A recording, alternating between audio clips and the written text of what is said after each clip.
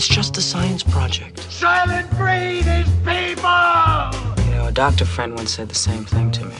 Frankenstein was his name. It's alive! It's alive! It's alive! That sounds like something out of science fiction. Please explain to me the scientific nature of the whammy. We live in a spaceship, dear. So? Yes, science! Program complete. Enter when ready. Hello and welcome to episode 261 of Science on Top.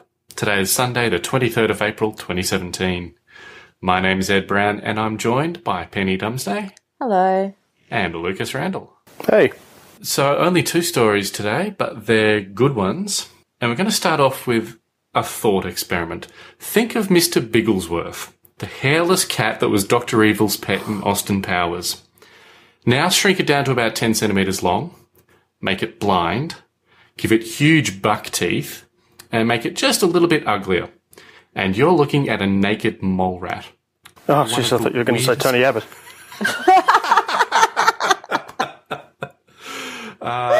Hopefully Tony Abbott does not live for an extraordinarily long life like a mole rat does.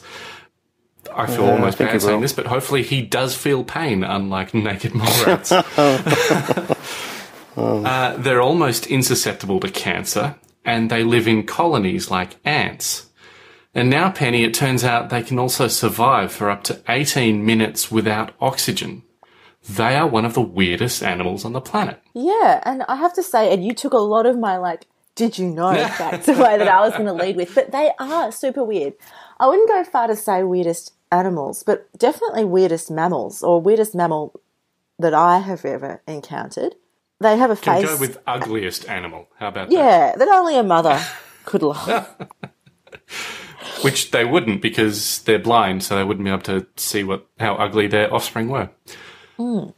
And something that seems to be relevant to their ability to survive without oxygen is their lifestyle. So instead of, I think apparently most, and I don't know a lot about naked mole rats, as any naked mole rat experts listening in will be very soon aware, but apparently most burrowing mammals tend to live sort of alone a bit, or at least not really, really densely. But naked mole rats live in really crowded burrows. So, I think it's got sort of chambers the size of a football, but they'll be just packed full of mole rats sleeping together. Mm-hmm. So this is why they've possibly evolved a low need for oxygen, because these conditions can be quite low oxygen. There's the oxygen supply in that situation really, really drops to levels that other mammals wouldn't be able to survive, or at least other land mammals. So I always, you think of people trapped in a lift, that sort of horror movie kind of scenario. Yeah. So apparently the mole rats manage this by changing their metabolic system from one that's based on glucose to one that is based on fructose. Now, we've probably all heard of fructose in the context of diet, but it is just another simple sugar that anything can get energy from. In humans, when we have excess fructose, we apparently usually store it as fat. But the mole rat can use it as the start of the metabolic pathway to break down sugar and get energy out of it, which is usually done by glucose, which is really interesting, but it's not something that we can go, oh yeah, let's adapt that for humans, because there's a whole lot of things that have to be different for it to work. What I also found really fascinating was that the mole rats have a cooler body temperature. So their body temperature is about 30 instead of being warmer, like humans are about 37 degrees Celsius. And that also means that their metabolic requirements can be lower.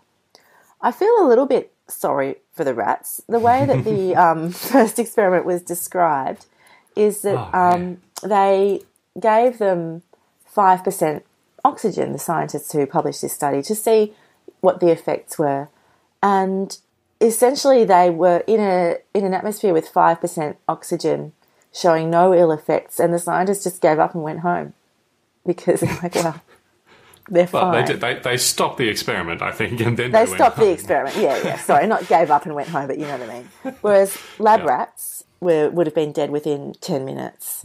Even with there's no oxygen in the air, both the lab mice. Both mice and the mole rats lost consciousness, but the ordinary mice didn't recover. The mole rats could survive with no oxygen for 18 minutes and still recover. So as soon as they put some air back in after 18 minutes, they sprang back to life. Yeah. Isn't that amazing? It is. And I can see why it'd be useful, as you say, if you're in a low oxygen environment a lot, you develop, just through evolution, you develop lots of methods of coping with that. Like this sort of suspended animation, I guess you'd call it, really. They sort of go catatonic, don't use any oxygen until there's some to use. So, very cool. It is cool. And it's really interesting because what I found fascinating was, well, that's interesting that they can do that, but why do they live in this structure? Like, the way I read it, was described, they're almost like an sort of a social insect, but they're mammals. And apparently their food source is this kind of tuber, but there's not a lot of other food around. But the tuber is extremely big and extremely rich, but quite rare. So if you find it, if you're a mole rat and you find a tuber, that is fantastic. It's bonanza, but it's hard to find one on your own. So it's much better for 100 mole rats to look for a tuber and then guaranteed a feast than one to just kind of ferret around on its own. It's so fascinating. It's such an alien kind of way of thinking about how life works in something that is quite similar, like a mammal, just like us. Yeah. And that hive social structure is also part of their thermoregulation because, as you say, they have a lower core body temperature. They don't thermoregulate like a lot of other animals do. They are thermoconformers. So their body temperature is subject to changes in the outside environment. So if it gets really warm, they might go burrow down deeper where it gets cooler. But if they get cold, they'll huddle together and use their collective body heat as well. So that social structure is important on a number of different levels, which is kind of cool. It's fascinating, yeah. So weird, ugly little animals, but could be potentially very, very useful. Like I said, they almost don't get any cancers. They don't feel any pain. And they live for a lot longer than most other rodents. They live for up to 32 years.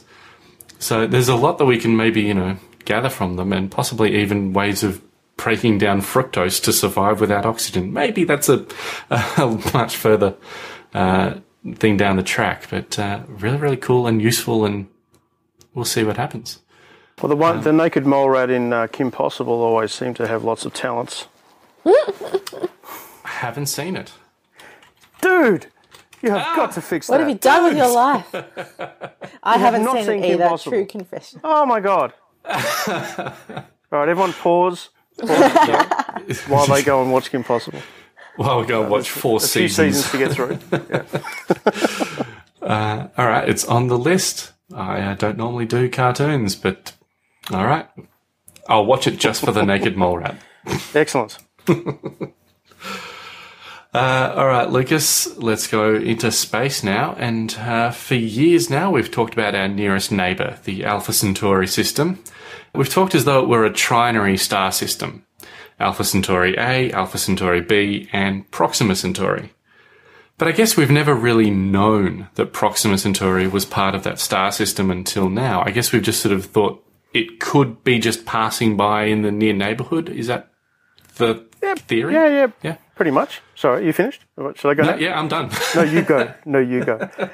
Yeah, pretty much. I mean, that's right. Evidence was certainly strongly indicative that Proxima was bound, gravitational bound to Alpha Centauri A and Alpha Centauri B as another binary of stars, pretty similar mass to our own sun.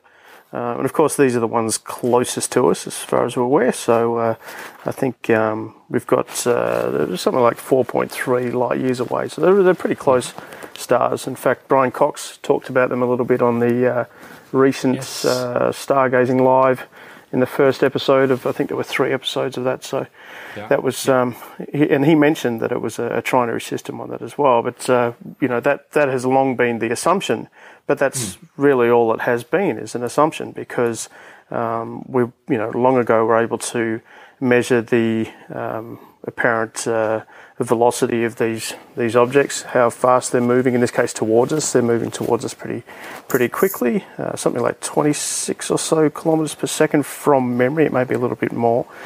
They've got a bit of a clip, 22 point something kilometres per second they're moving towards us. But, the fact that the Alpha Centauri A and B was moving towards us around 22.34-ish kilometres per second, and Proxima Centauri is moving towards us something like 22.39 kilometres per second. That's, indicative that they're probably bound. But there's also their distance from each other that's been something to be very indicative, and their distance from us. So all of these things were, basically they've been clumped as a system for quite a long time. And the reason that we haven't known for sure is because typically to figure out if things are gravitationally bound, you need to observe their orbit for long enough to see what path they take. You think of the objects in our own solar system, for example. The objects that are close in move quite quickly around the star, and you think of all of these extra solar planets that have been found. The easy ones are the ones that are quite close to their parent star, because they move around quite quickly. So you need at least 2 detections to be able to say, if you're using the most common methods, particularly the transit method where it goes in front, you watch for that dip in light. You need to see that happen a couple of times to be able to say, okay, well, it's a body of this mass and it's going at this speed and the size of its orbit is this, and from that we can derive a lot of information. But when you're talking about stars like this, and I was actually really surprised, when I was reading Phil Plate's blog posts about this, I was really surprised at how far away Proxima Centauri is from Alpha Centauri A and B. I actually just had in my mind that it would be very, very close to it, that you wouldn't really be able to see a gap in it, but it's quite a distance away. I mean, this is an extremely zoomed in image, but it's still quite surprising how far away it is. So the problem with that distance is the orbit is in the order of hundreds of thousands of years. So we can't sort of just sit around and wait even for a slight percentage of that orbit to take place, because it just hasn't been enough time and enough observations. So that's why it's kind of been put in the category of, well, it probably is a trinary based on these other things that we know about the objects. So some astronomers went, well, you know what, we can actually figure this out, because there are laws of physics that we can use to help us to do some calculations. And one of the things that we know about things in orbit, and the things in orbit that we have to use and figure out in order to escape orbits, is of course escape velocity. This is something that's a consideration for rockets leaving our own Earth's orbit. They need to get to a certain speed in order to be able to escape the gravity well of the Earth. And the same is true here with these with a system such as this. You've got these two, sun sort of mass stars that are sitting very close together, and they create a gravity well. Basically, their mass is pulling on. Or not really pulling on, but warping space-time. But that's a whole other thing. Let's just not get into the. But anyway, so you've got the gravity well created by these two things, and then you've got the Proxima that's whizzing around them, albeit incredibly slowly compared to the space involved.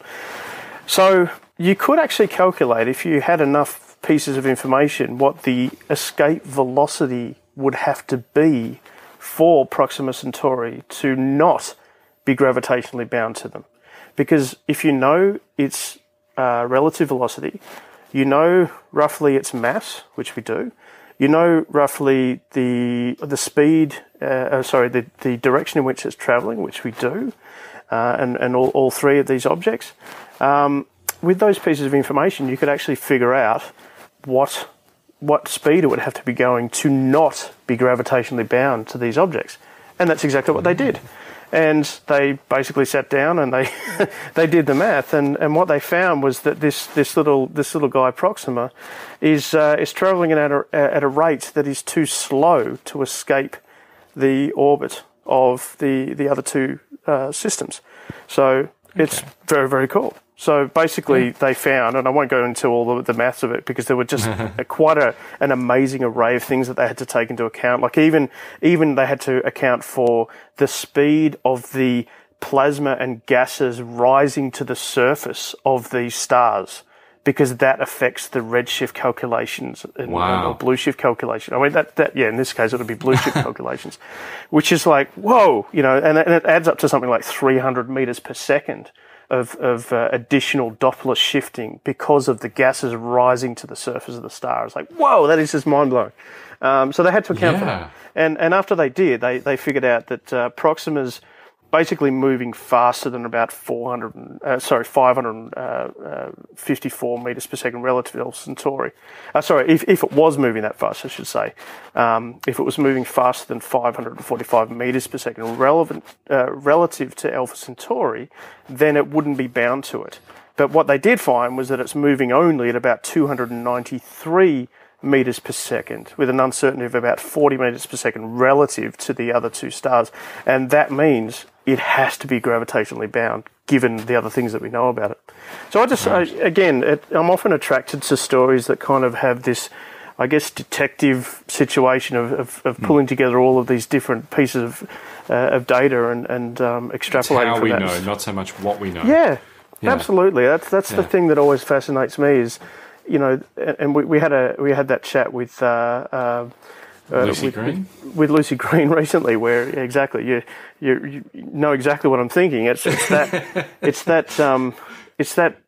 the fact that we can derive so much just from light is so cool. It's just mind blowing how much data we have about the universe. The vast majority of which is just based on light and the different lengths of light and how we can extrapolate information from that. It's just very, very cool. And I think once you understand all of the ways that light can be used to give this information, it really enriches, I think, your appreciation of the scientific effort to figure out this stuff. It's so cool. And the fact that then they have these multiple lines of intersecting and overlapping evidence which confirm observations too. It's just it's very attractive to me. But also I think it's really cool that something as faint and far away, I mean, even though they're the closest neighbours to us, but they're still 4 light years away, and Proxima Centauri is really small and faint. But they can get this sort of measurement with an uncertainty of about 40 metres a second, which is a fairly small margin of error for when you're measuring 293 metres per second. I know. And they calculated that the chance of that being just a coincidence is only 1 in 500 million. Yeah, So I didn't mention that, but that was so cool, wasn't it? It's like, this still could be chance, but it's really unlikely. It's so unlikely that these things just lined up that way. And that's the thing. I mean, unless things form together, they tend not to be, on the same orbital plane. They tend not to be, in the same, traveling the same directions at the same velocities. That's how we know that's, for example, clusters are formed together more or less, because they have characteristics that are so similar that wouldn't otherwise be the case. But you're right. I mean, the likelihood was so low. And as you said, Proxima Centauri is so faint. It's a red dwarf. It's only about, I think, 1.2 times the sun's mass. 0.12, not 1.2, 0.12 times the sun's mass. And its diameter is something like 0.15 of the sun's mass. So this is a tiny, tiny object, in the overall scheme of things. And that's the one, of course, that we think now that quite likely has a planet in an orbital, in the Goldilocks zone potentially of that star. An Earth-sized planet, yeah. Yeah. Very, very cool. And also, I like that, as you say, you can then calculate backwards and say that Proxima Centauri is probably not a captured object and it was probably formed together. Right. That's also very, very awesome. Yes. Yeah. And we see that based on objects just in our own system, in the solar system. We can see there are certain moons that we know must have been captured just because of their orbit relative to the rotation direction or rotation rate or the orbit of other objects around whatever it is. we know that certain moons of certain planets in the solar system must have been captured versus other ones that formed with it. So yeah, it's quite cool how it all sort of plays out like a grand ballet. Right, and a detective story, as you say, for us calculating all of that. Yeah. Very cool. Okay, and I think that's our show. If you want any more information about the stories we talked about, or if you want to get in touch, just head to scienceontop.com/261, check out our social media pages, and leave a comment. And of course, scienceontop.com/donate if you want to help us out financially. We'd appreciate that. Thank you for joining me today, Penny and Lucas. Always a pleasure. Thank you, Rick. This episode was edited with fortuitous foresight by Marcos Benamu. Thank you everyone for listening. We'll be back again next week, putting science on top of the agenda. Join us then.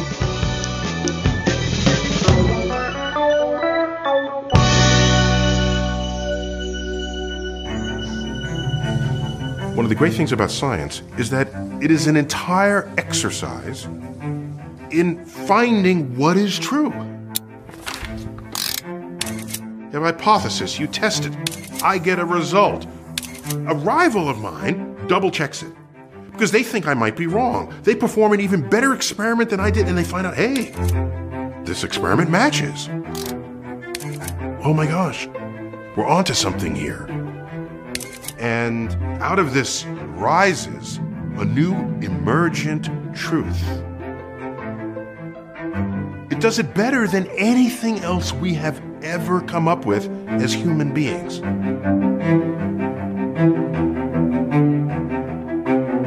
This is science. It's not something to toy with. It's not something to say, I choose not to believe equals MC squared. You don't have that option. When you have an established scientific emergent truth, it is true whether or not you believe in it. And the sooner you understand that, the faster we can get on with the political conversations about how to solve the problems that face us.